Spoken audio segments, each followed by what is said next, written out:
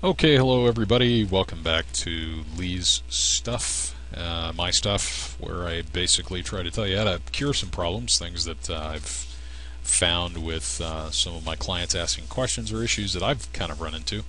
And today we're talking about Outlook 2010.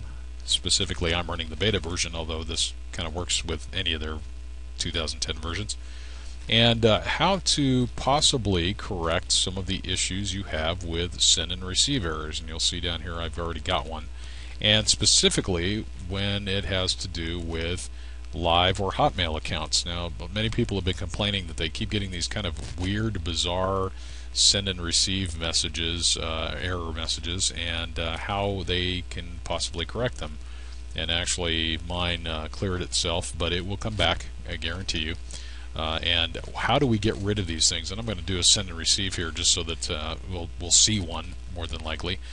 But unfortunately, the send and receive errors are typically not very helpful. The errors themselves are not very productive. They don't tell us exactly what's wrong.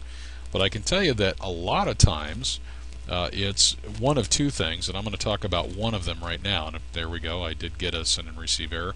And this one, it basically tells you that there's an error synchronizing your mail account and to check it by logging in online, but that kind of doesn't really help you. It doesn't tell you exactly what's gone on here. So I'm going to tell you how to figure that out. Hopefully we can cure some of these problems. This is a rather long video, but I am going to tell you before we do anything here, while I'm probably 80% sure that you're not going to damage anything by doing this, and I've never damaged anything or lost anything by doing this, I can tell you it always pays to back up. So if you're afraid that you're going to lose something, or you're worried that you might lose something, stop this video and back up your data first. Make sure that you do that just in case. So that being said, I'm going to go ahead and continue here. But first of all, how do you really find out what's going on? These errors are here, but how do you really know what they are, or if you really even have any that are kind of stockpiling? Well, I'm going to show you. First of all, in the Windows Outlook 2000 window, you'll see that there are several different buttons here that are available to kind of quickly jump between mail, calendar, contacts, and so on. But one of the things that people don't realize is there is this one button here called a folder list. And I know this is probably going to be just outside your view, but if you don't see that folder list button, click this little down arrow and go to add and remove buttons. And I know just outside of your view here there is one called folder list. It looks just like this one here. But if you add that and then click on it, you're going to see that all of a sudden you now have a folder called sync issues. Now this can build up. Now I only have 9 of them, but I can tell you that this can build up to some huge numbers. I've had a couple hundred in here.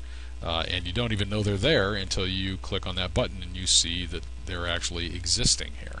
And if you scroll down, it'll maybe show you something like this says that there's an error, but it also says everything's done and it's fine. So what's happening? Why is it that this is showing you different things and different errors all the time? Of course, some of them are the same, but a lot of times they'll be totally different. So how do you figure that out? Well, first of all, close this by clicking on Mail. We're just going to click on Mail, and I'll go back in here, and you'll see that that folder is gone. But obviously we still have the syncing issues. So how do we get around that? Okay, so here's how you do it.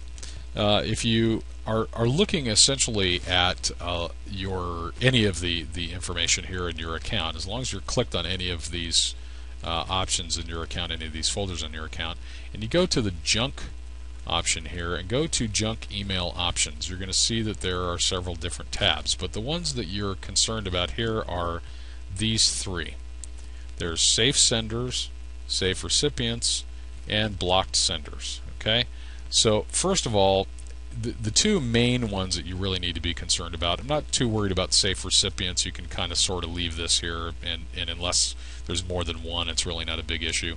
But if you look at your safe senders, you're going to have lots of them. These are all people that you know are good, and typically you'll be able to send and receive mail from safely. You know who these people are. But then there's the blocked ones that are usually built by marking something as junk email. But the problem is sometimes there are duplicates. Both of these lists have an address in them that are the same.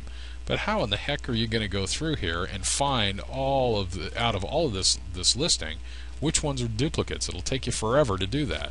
And if you just simply delete them, like many of the help messages or help articles on the web tell you to do, then you have to go back and rebuild this again. And so it's a real pain in the rear to make that happen. So I'm going to tell you how to make that work easily. First of all, let's work with the Block Senders tab. Let's export this to a file, and I'm just going to dump it on my desktop here, and I'm going to say it's going to be called badsenders.txt. And I just did this, so it's probably going to say, hey, it's already there. You want to replace it? Yeah. And in this case, I'm going to go back over to the Safe Senders tab when I'm done there and say export to a file, and I'm going to say safe senders.txt, and I'm going to save that one. So now I've saved a file for bad senders and for safe senders.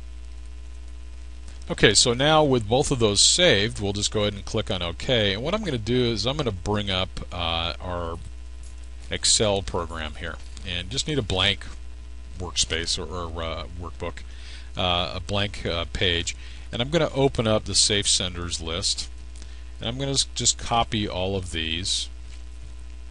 I'll close it, and I'm going to paste it into this first column.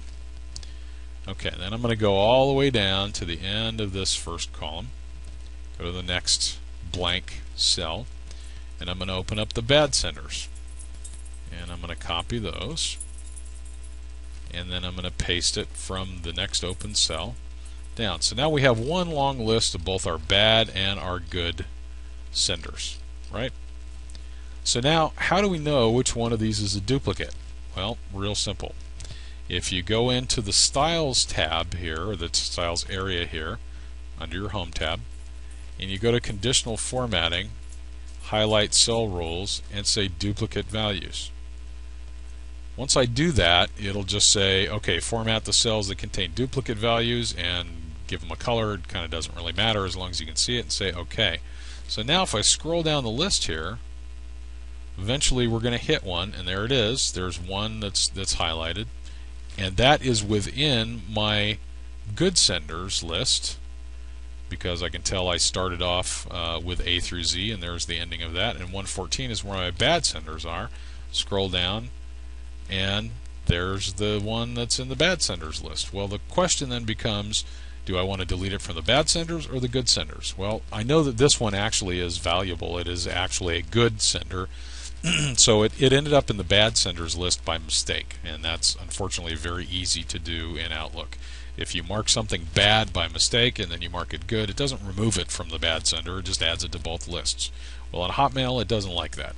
So what I'm going to do is I'm going to look for, in my bad senders list, this email address and remove it, because I know it's a good one.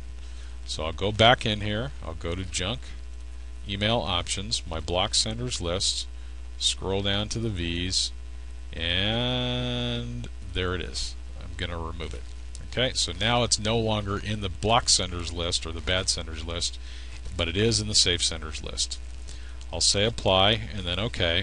And let's do this just to be sure that we're good to go.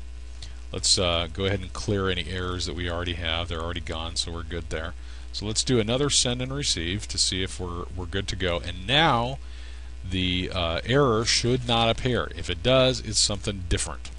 But of course, as many of us know that we're using Hotmail or Live accounts in Outlook 2010, that's very, very common. And voila, we have no more error. So let's do it one more time just to be sure. I just want to make sure that we don't have that. But that's very common, and unfortunately the error doesn't tell you that there's a problem with somebody in both lists.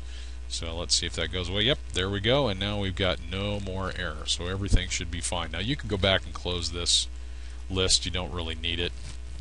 It's not useful for you. It was only just to find that value. So hopefully that will cure some of your issues. If you have any other questions or comments, any other concerns, please feel free to post them to the channel. I'll try to get to them, or someone will answer you, and we'll see if we can't solve your problem.